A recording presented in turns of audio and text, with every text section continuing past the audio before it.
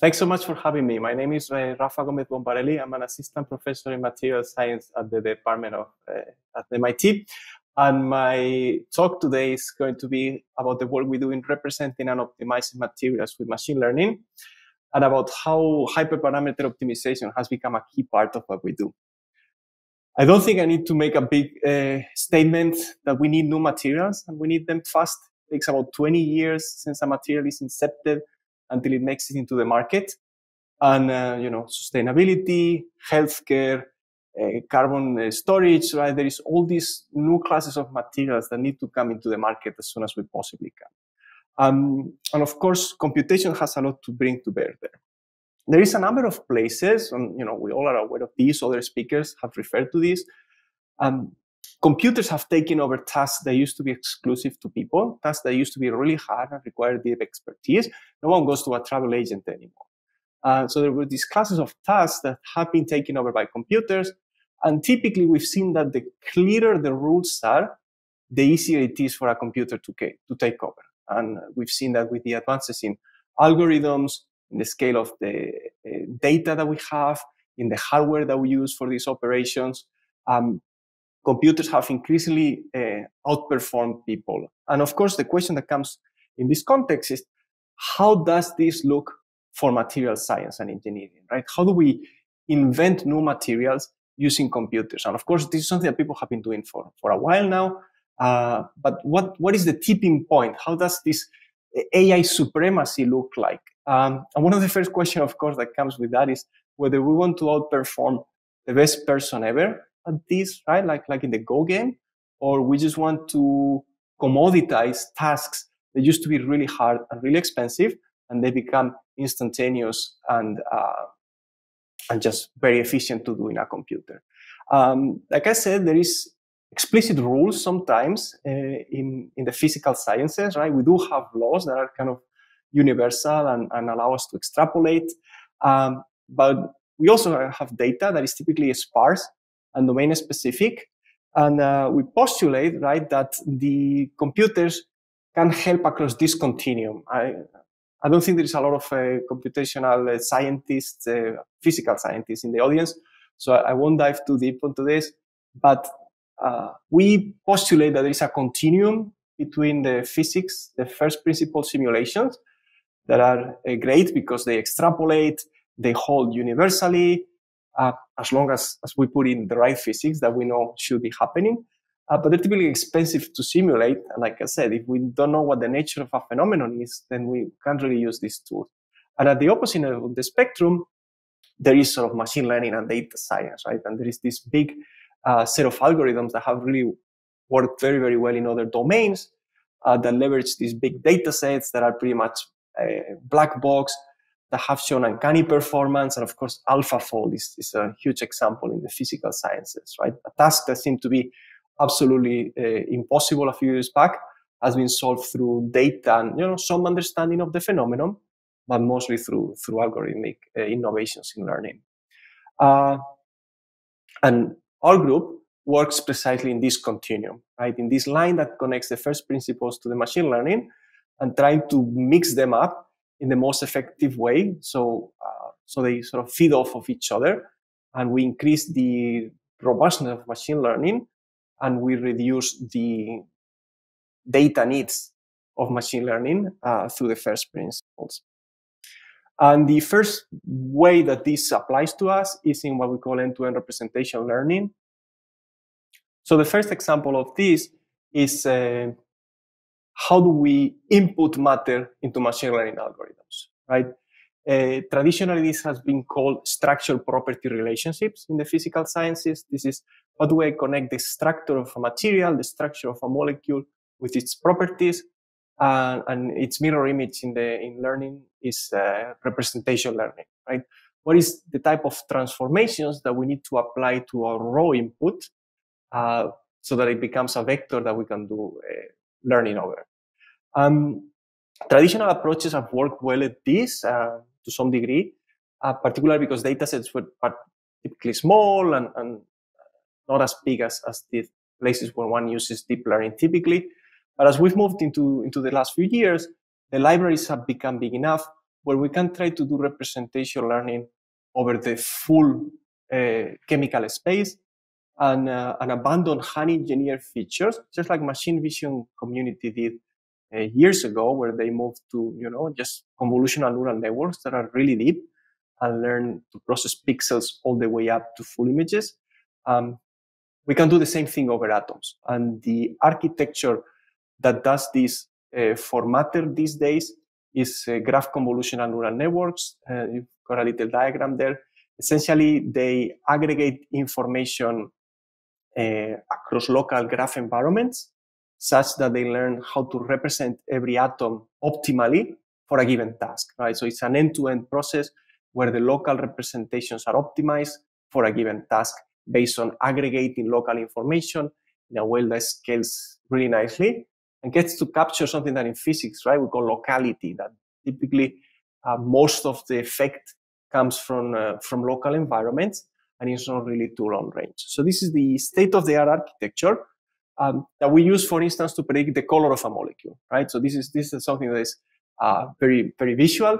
It is possible to calculate with physics what color a molecule is going to be. And that's really important, for instance, to make solar cells.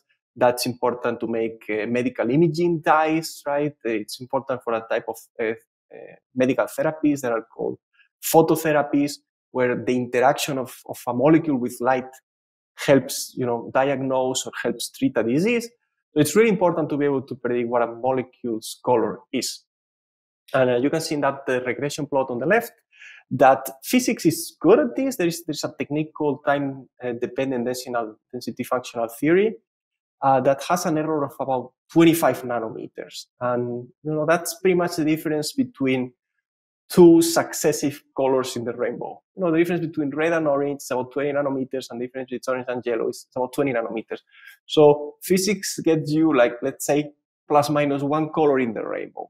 So this is a place where we've used an architecture, a multi-fidelity graph neural network that straight up tries to predict the outcome of the physical simulation from the molecular structure, and that gives us some regularization and some generalizability thanks to what I just said, that physics, we can do as much physics as we want, right? Experiments are expensive, but these simulations are about 100 to 1,000 times cheaper than actually making a molecule and testing it. So we can cast a much wider base.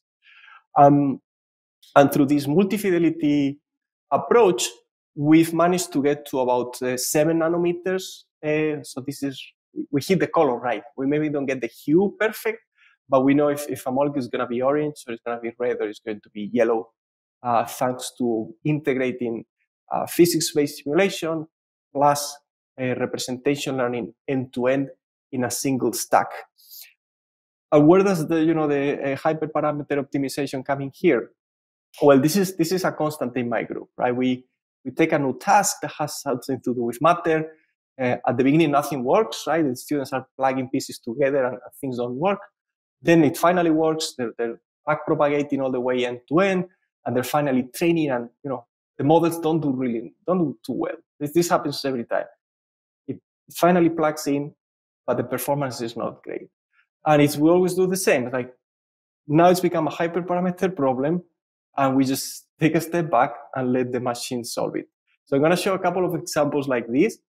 You can see the first experiment we did with sort of random default parameters from graph convolutions was 50 nanometers. So that was worse than the theory. That's like 2.5 colors over the rainbow.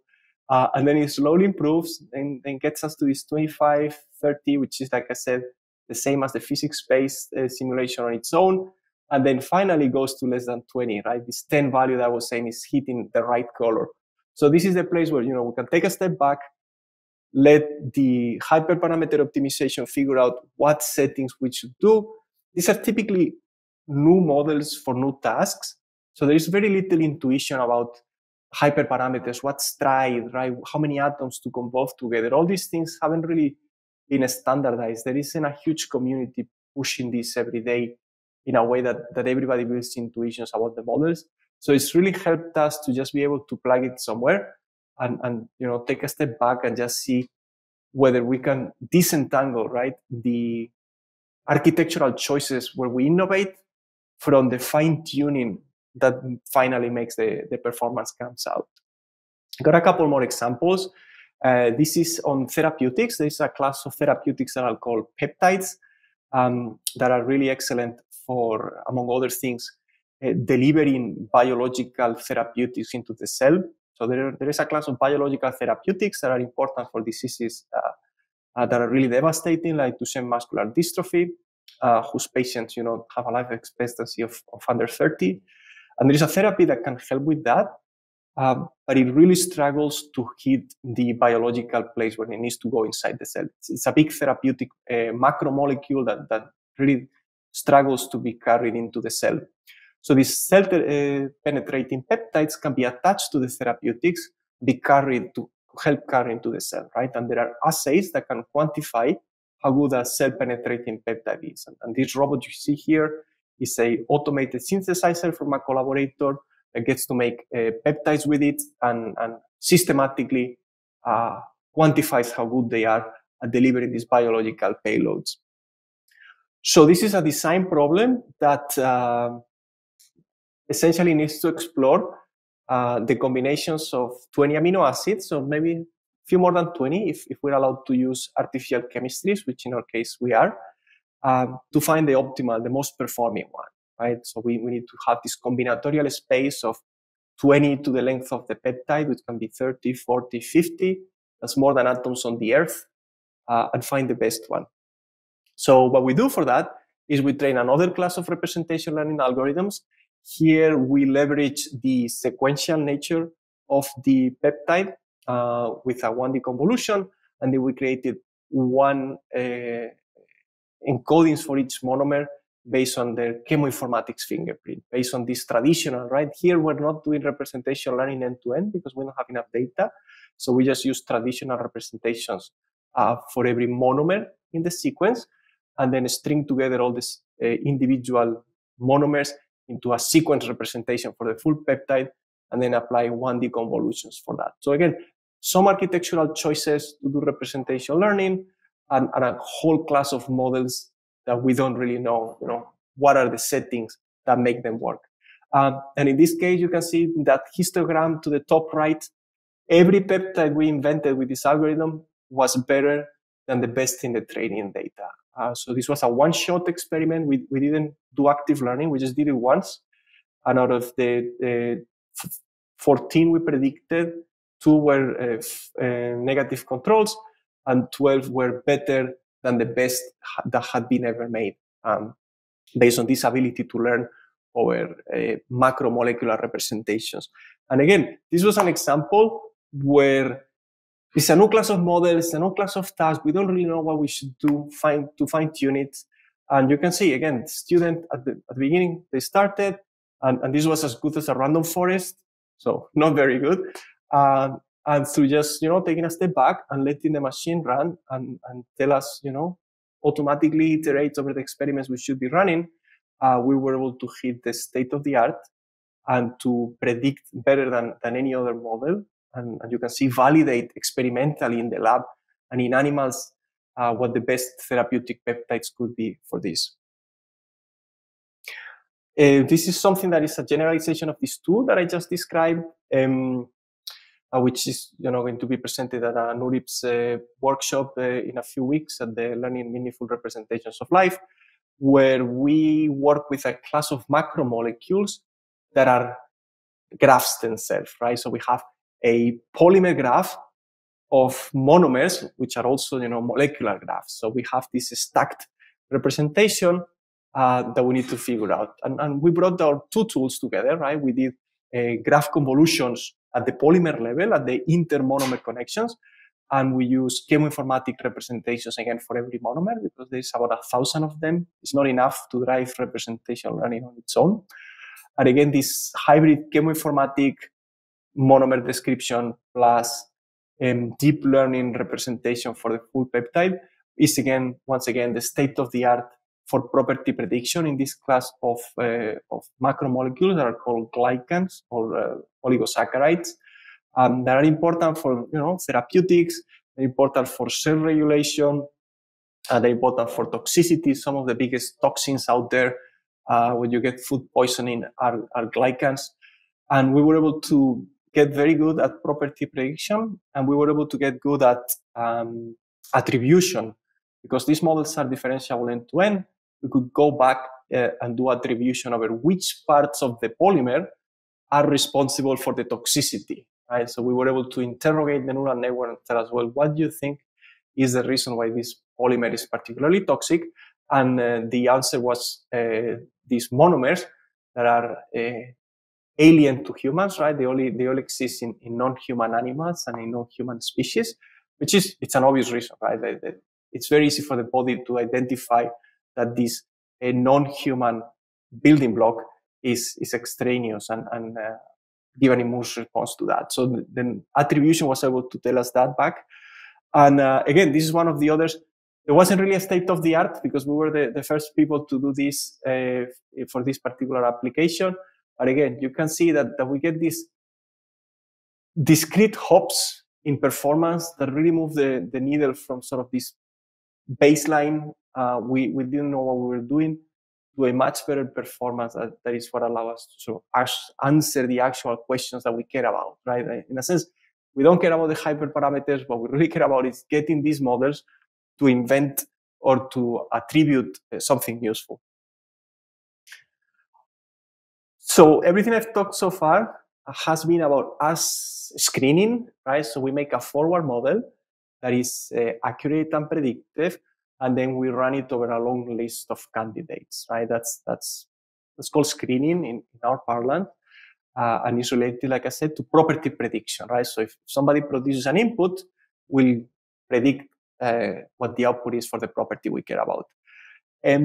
That's great, but that's not actually the task I set out to solve at the beginning when I said we need new materials, where ideally what we want is the computer to help us do the opposite task. Right? We want the computer to help us design for a target property. So given my desired property, what is the material that fulfills it? Right? So it's an inverse problem. It might not be bijective, right? There are big challenges to this. But in truth, what we're trying to solve is this, right? It's condition on the property I want. What is the arrangement of matter that will give me that, if that's even possible? And this relates, this paper keeps getting older and older. It's 2018 now, and it still looks amazing. This relates to generative tasks, right? This borrows and is inspired and parallel by generative models in machine learning. Well, where what we're trying to do is to sample members of a complex distribution, right? Only the distribution this time is not the distribution of celebrity faces. Now we want to sample from the distribution of molecules to find the molecule that is the deepest, more color pure blue to make the blue pixel in your TV, right? That's the nature of the task. And the architecture that do this and look like they're good at this are generative models. So back in 2015, 2016, we started playing around with the variational autoencoders, and that was one of the first examples where one could do this. Right? We take a molecule, we encode it as a vector, so we get this graph to vector, right? And now it's a continuous vector. We can numerically modify it, right? We can do gradient descent over property prediction. We can sample from the distribution at random and learn to decode all of these molecules back into the input, right? So we set up a variational autoencoder architecture that learns to reconstruct an input into its own image at the output. And in the meantime, learns this embedding, this continuous embedding, where every latent point corresponds to a molecule, not just the ones we've seen at train, but it learns to generalize and produce new molecules that are related, right? They come from the same distribution as the training data. They're related to the training data. They have sort of the same distribution of properties, but they're new, right? They haven't been made yet. Just like the celebrity faces that I showed earlier didn't correspond to any person. So this type of architecture allows us to invent new molecules. And if we manage to know what latent points map to which properties, we can then do numerical optimization, right? Optimizing molecules is hard because you need to decide which atom connects with with each other. There's lots of rules for that. But using a generative model allows us to implicitly learn all of those rules, make sure we're sampling from the correct distribution, and just focus on finding the right properties through numerical optimization. This is something that did well back in the first examples. So here you see aspirin, the molecule of aspirin on the left in blue, and then all the others are slightly distorted versions of aspirin dreamt by the computer, right? So we get aspirin, and we encode it as a numerical vector. We add a little bit of noise, numerical noise to it, right? We sample from a Gaussian and add a little bit of numerical noise to the aspirin vector, and then we decode back into new molecules. And we get these molecules that kind of share a lot of the chemical features of aspirin, right? We've taken numerical noise and we've transformed it back into chemical noise, right? And we've learned to make all these tiny, tiny variations around aspirin. So we were looking for a molecule that had similar properties to aspirin. Now we're in the same manifold, but we can get to pick which one is slightly better for the task that we were after. And in the last couple of years, we've been very interested in how does this look for solids, right? So molecules and solids are not the same thing. Molecules are typically a graph. It's enough to know the connectivity to generate new molecules. But here we're trying to generate lattices, right? So crystals and solids are made from a periodic arrangement of atoms in 3 dimensions, right? Which every atom occupies a point in a Bravais lattices, in a infinitely repeating 3-dimensional pattern. So it's a lot more 3-dimensional, but it's not strictly 3-dimensional because the positions in a lattice are, like I said, fixed by a prototype and an assignment, right? You can see that example that I'm showing there for a material that's called a perovskite. And you can see how the material is fully defined, even though I haven't written the size of A and B and C, right? These vectors are not, I don't need to fully say what the distances are just to get the relative arrangements, right? So I need a machine learning algorithm. I need a way to sample lattices that respects all the symmetries of the lattices. So it should have translational symmetry, it should have a rotational symmetry, and has some 3D features, but not all the way to just making cloud points. And something we've done here is autoregressive models. So essentially, if you're familiar with this, right, autoregressive models sample, in our case, for a lattice, which atom is going to be on every side of the lattice, right? So it will start from an initial one, and then condition on the value it pulled, it will continue assigning lattice elements, right? So this is how we can populate, right? Imagine if a material, like I said, is a lattice of atoms, then our assignment problem is what element, should this be lanthanum? Should this be iron? Should this be cobalt? So we need a machine learning algorithm that populates which element should sit at every side of the lattice to optimize the property that we want, right? So we still need a forward model, but we also need a clever way to navigate this design space to maximize the property that we want and to minimize the energy of the material, right? Because where typically it's possible to make molecules that are not stable, it's really hard to make materials that are not stable because the way they're made as solids at high temperatures typically means that thermodynamics, just sheer stability of the material dominates the process. So again, we're at a very similar flavor where we have this new task that hasn't received much attention. It's autoregressive. It's over a lattice, which is not a typical data structure in machine learning. And it needs to satisfy that it finds low energy, high property configurations, and by populating, like I said, sequentially, which element should sit at which lattice site. And a classical example for this is the Ising model. If anybody in the audience took some physics back in their studies, you'll be familiar with this. These are spin models. These are 2-dimensional lattices where every site interacts only with its first nearest neighbors. But that's already enough physics to have phase transitions, spatial correlation, and a lot of really complicated emergent physics. So we've trained models that learn to sample the right distribution of states in an Ising model, right? That, you set up a temperature and they produce samples that correspond to the right temperature efficiently. So it's autoregressive. They produce uncorrelated samples. And you can see there at the top right, different sized models. So an 8 by 8, a 16 by 16, and a 32 by 32 model. And at the critical temperature, that is exactly at the phase transition temperature between order and disorder, you can see that they produce qualitatively meaningful. You should have 50-50 distribution. You have long length correlation.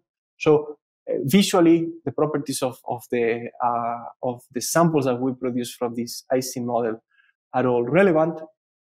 And if eyeballing is not proof enough for you, of course, we can also see in that middle plot there with the color dots and lines that the model learns to predict the phases with the same free energy as rigorous one Landau sampling. So we can go back to classical ways of sampling from this distribution of states, producing these lattices in a completely rigorous manner. And we can see that the machine learning model sort of takes about 1 order of magnitude less compute and produces equally good samples across a temperature range, right? So this is the tool that allows us to place atoms on a lattice in a way that they maximize something. You can see in the bottom plot that this has rotational symmetry, luckily, right? That the model learned to assign the same likelihood at the same energy to 2 rotated frames. And again, this is a task that hadn't been really done before, and we have no idea what the weights should be and the parameters should be to optimize this. So this plot is slightly different. I'm showing the free energy, the error in the free energy, right? So we should go to 0 at the end, starting from a negative value. And again, we started off in a place that wasn't helpful, right? It was completely useless. And then the optimization was able to find these 2 or 3 critical changes in the architecture of the model to get us to the performance level that allows us to, again, answer scientific questions of these models, which is what we set out to do. So, in summary, I will say, and I hope, I've gone fast through a number of examples, but I hope I've conveyed to you that machine learning and the physical science interplay to invent new materials, and that this interplay means that these are architectures and tasks that are relatively new, and it's very hard to build intuitions about the hyperparameter selections. How many layers in message passing? Do I do error? Do I do edge message passing or just node message passing? There's all these decisions that are unintuitive, and the community hasn't built a lot of understanding for them. And they're the perfect place for hyperparameter optimization, where having a service where we just send the model, send the selection of hyperparameters, and keep iterating until they work. And in our experience, in many projects, it has been the difference between our architectures being worse than the baseline to our architectures being the state of the art by just fine-tuning the hyperparameters in the architectures. So with this, I will just thank our sponsors and thank the team and you for your attention.